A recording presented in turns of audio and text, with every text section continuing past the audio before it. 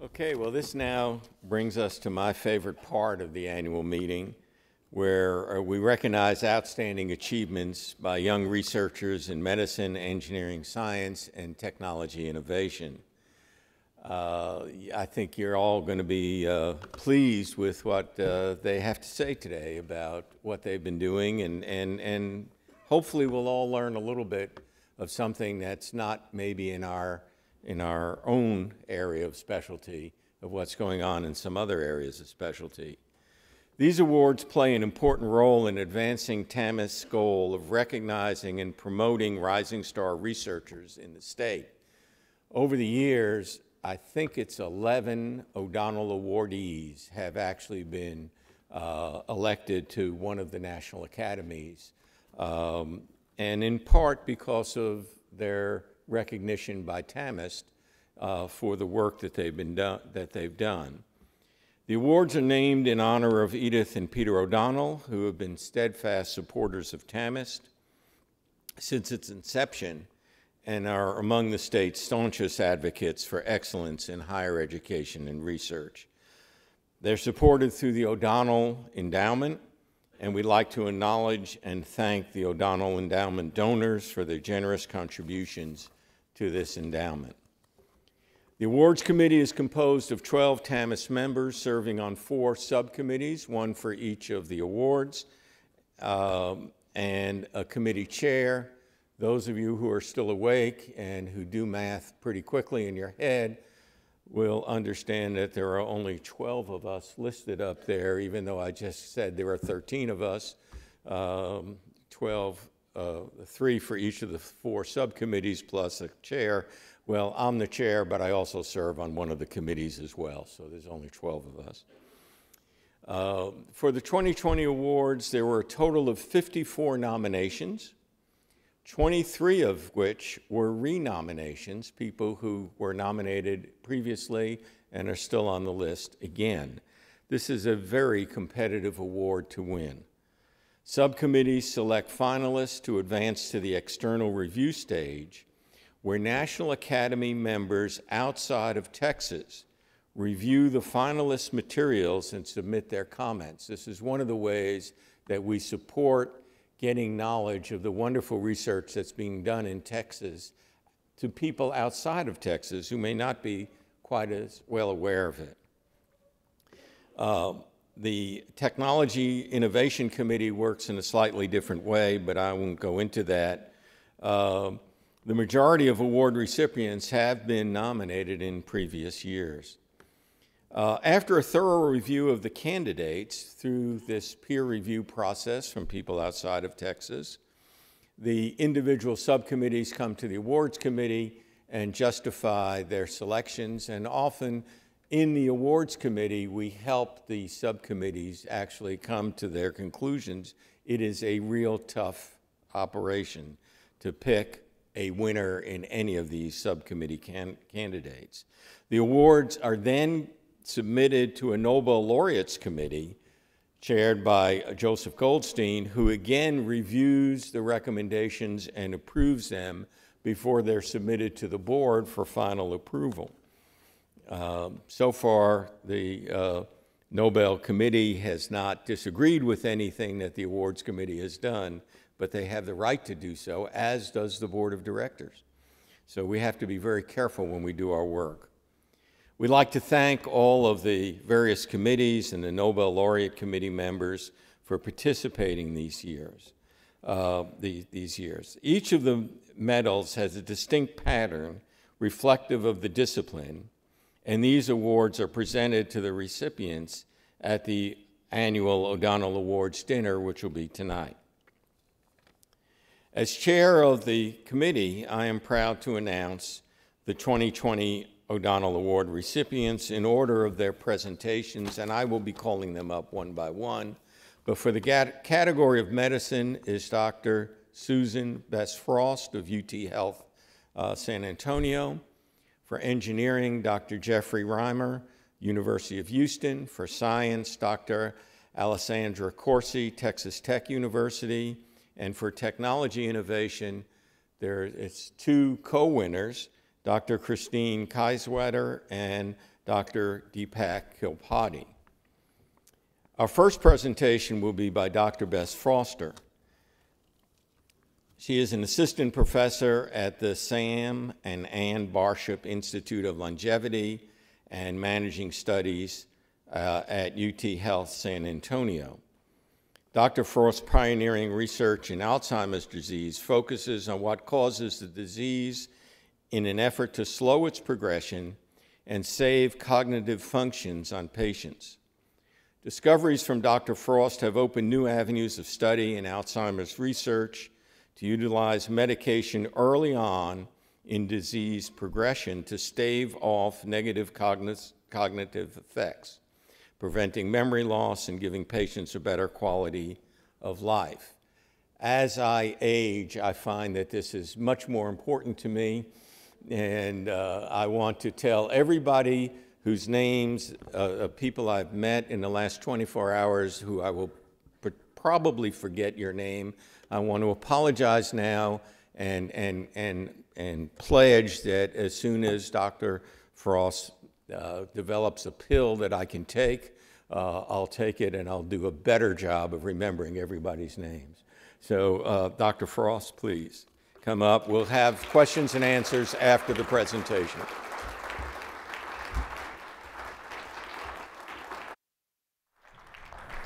Thank you. Is there a clicker? Is there a clicker? Don't know. No.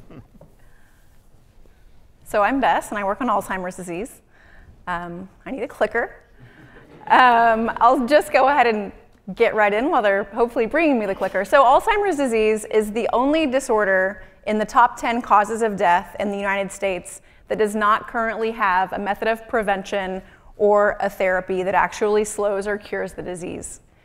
In Texas, the incidence of Alzheimer's disease is expected to increase by 25% over the next 5 years. So this is a big problem for people and for the economy. All right.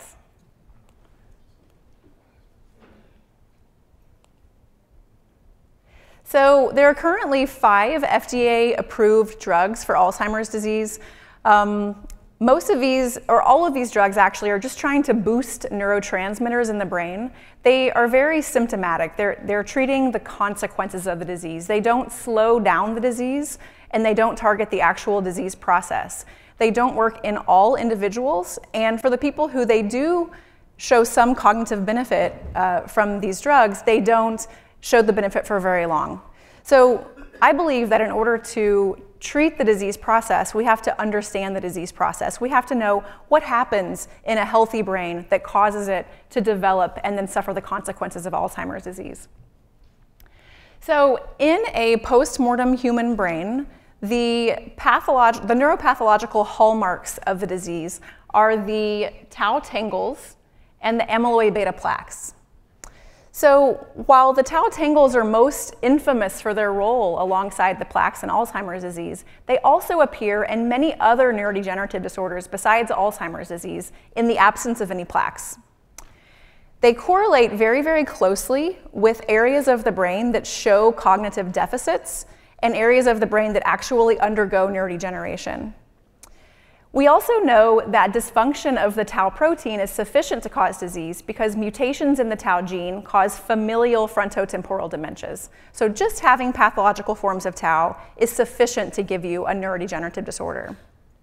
So because of these reasons, my lab focuses on tau and how tau kills neurons.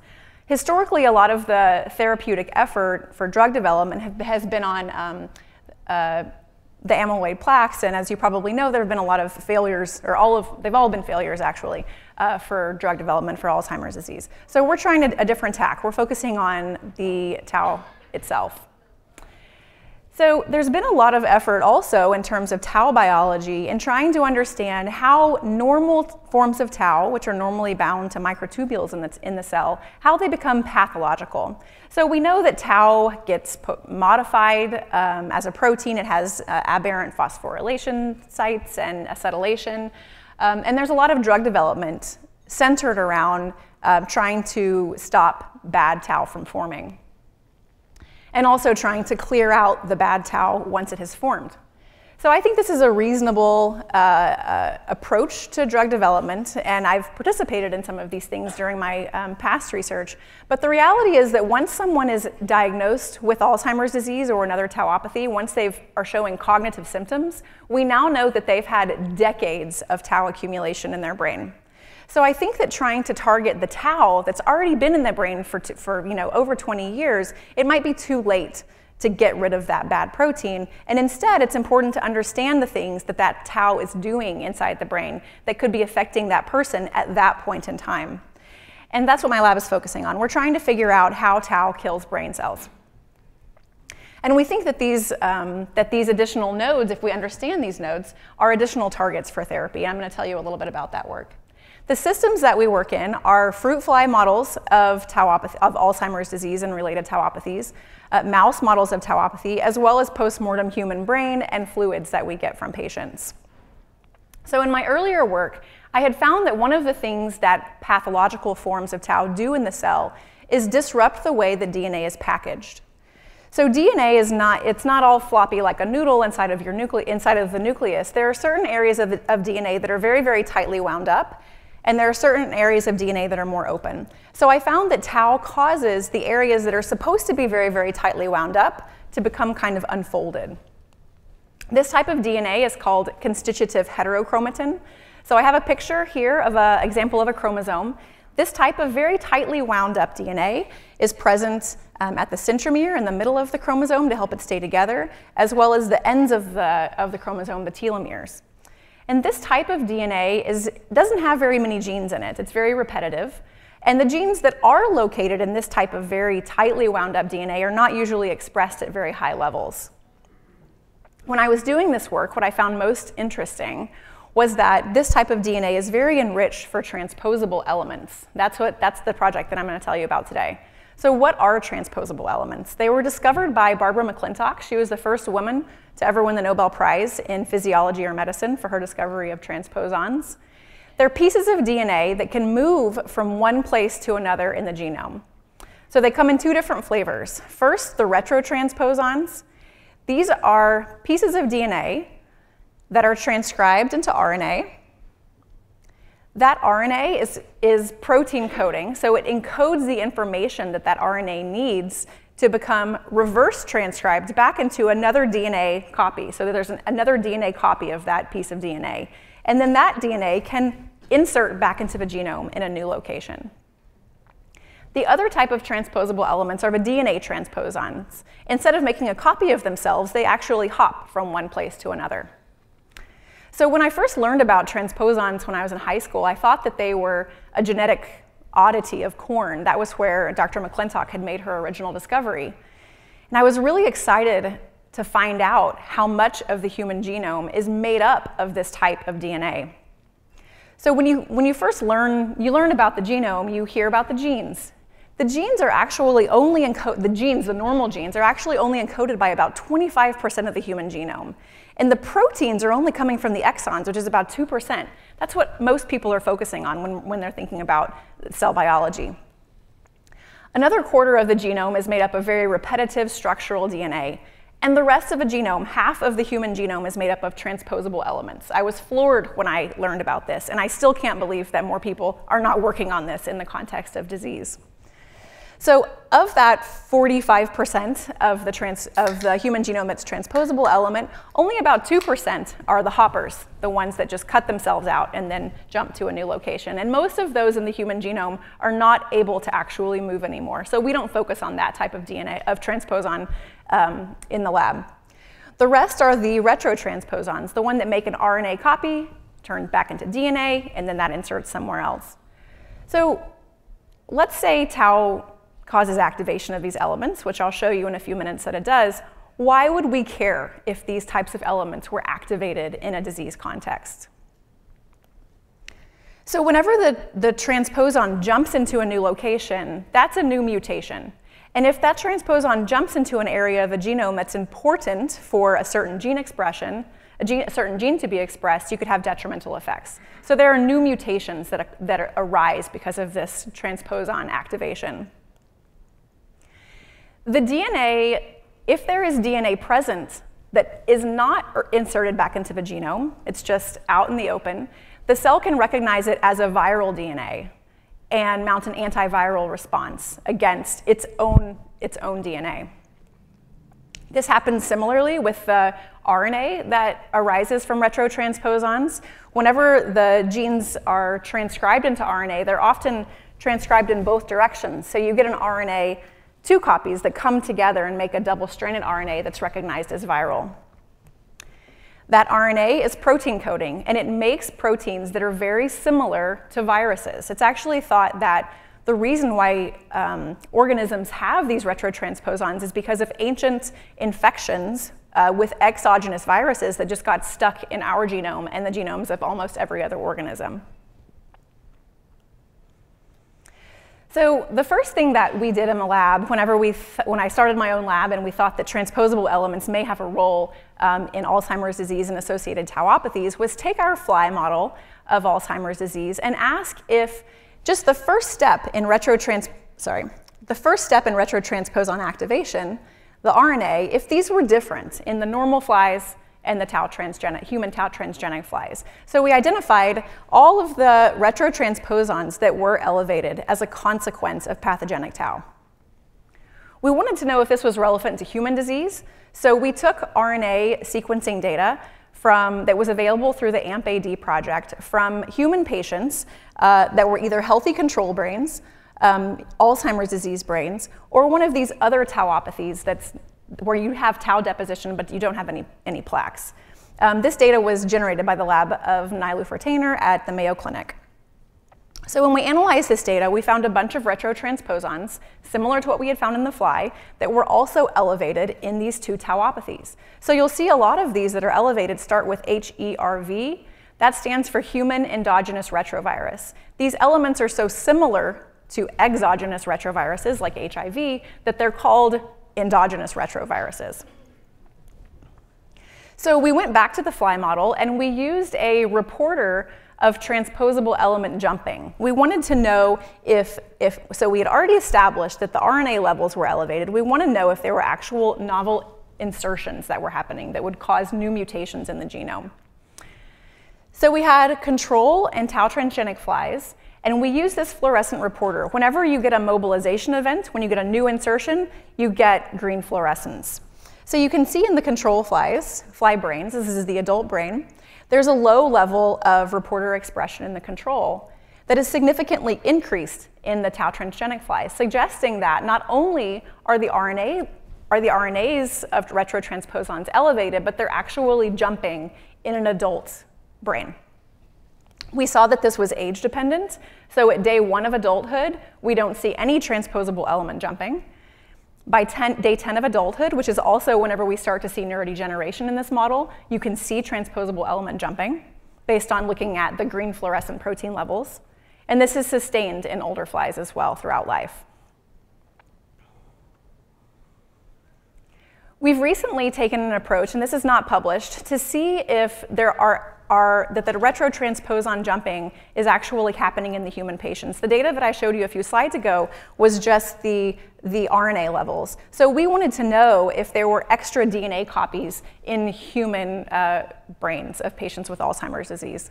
So we reasoned that if there's activation of retrotransposons, there should be increased DNA copy number of these elements. We took post-mortem human brain samples, and we isolated just the nucleus from those cells. We created a nanostring code set that lets us detect DNA levels of a bunch of different candidate retrotransposons that we thought might be active. And we were really excited to see in late-stage Alzheimer's disease that the ones in red up here at the top are the ones that are significant, that there are a few retrotransposons that do show increased DNA copy number in the diseased brain. We were very excited about this because most of these elements are not thought to have mobilization potential anymore. We then asked if we could go a little bit earlier in the disease process. What if we look at patients that are at a stage of a disease where they have some changes in the brain, but they don't actually show any cognitive symptoms? So we were very surprised to find that at early stage Alzheimer's disease, almost every single transposable element on our list was elevated at the DNA level, suggesting that there is massive activation of retrotransposons in human Alzheimer's disease brain, and it's happening at an early point. So we think that it's very toxic to people's brains when they have this level of activation at such an early stage, and these cells that have this increase in DNA copy number are dying by the time that we are looking at a late-stage Alzheimer's disease brain. So we wanted to know if this transposon activation was targetable. We used a drug that's FDA approved for HIV and hepatitis B. It's an antiretroviral drug. It blocks this step right here where the RNA is being turned into DNA. And we fed it to the tau transgenic flies. So if you look at the second panel here, we're comparing flies that were just fed vehicle, which is water, versus flies that were fed the HIV drug. And we saw, based on this fluorescent reporter of transposable element jumping, that there's less jumping whenever we feed the drug to the flies. More importantly, we found that the drug suppresses neurodegeneration in this model. So in control flies, we don't usually see any neuronal death or brain cell death at this time point. We saw no toxicity with the drug at this time point. The Alzheimer's disease model has a significant amount of brain cell death by this age, but the flies that are fed this drug have significantly less drug. So this told us that transposable element activation is targetable. So we've been thinking recently about how to design a clinical trial to target this process. So we're thinking now about whether to go forward with a clinical trial with the drugs that we already have, which we know are not perfect, but we know that they're safe in people. We're also thinking about, we're working with a team, the Neurodegeneration Consortium at MD Anderson, which is led by Jim Ray, about making novel reverse transcriptase inhibitors that hit the endogenous retroviruses. Antiretroviral therapy is currently in clinical trials for ALS, or Lou Gehrig's disease, as well as Aicardi-Gutierrez syndrome. So there's definitely precedent for using these types of drugs to treat a neurodegenerative disorder. We've been working to develop biomarkers that are going to allow us to identify patients who have high, where we can tell that they have high levels of retrotransposon activation in cerebrospinal fluid or blood. That's being led by Gabby Zuniga, an MD Ph.D. student in my lab. In terms of patient selection, we would work with neuropsychologists to do cognitive testing. And then we also have the ability at UT Health to do tau. We will soon have the ability to do imaging of tau in brains of people while they're still alive. So these would be candidates who would be appropriate for the trial. We've worked with Marty Yavers at UT Health to determine the blood-brain penetrance of the HIV drug that we've been working with. And in terms of drug efficacy, it's already been shown that antiretroviral therapy that it decreases the inflammatory profile in plasma from patients. This is consistent with an effect with the fact that these endogenous retroviruses are very inflammatory. So if you stop them from becoming activated, you can decrease inflammation. We would check to see if the markers of retrotransposon activation were decreased in blood and plasma as well, and we do neuropsychological testing.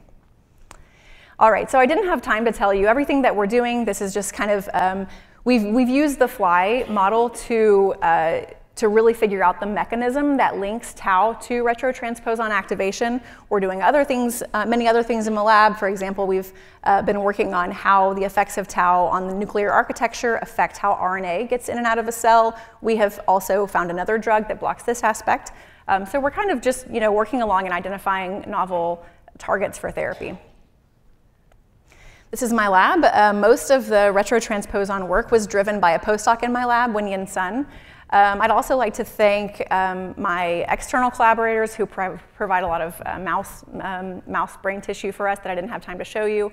All of my funding that starred is supporting the different aspects of the tau and transposable element project. So thank you very much. Questions? Okay. All right. And I have time for questions. Yes?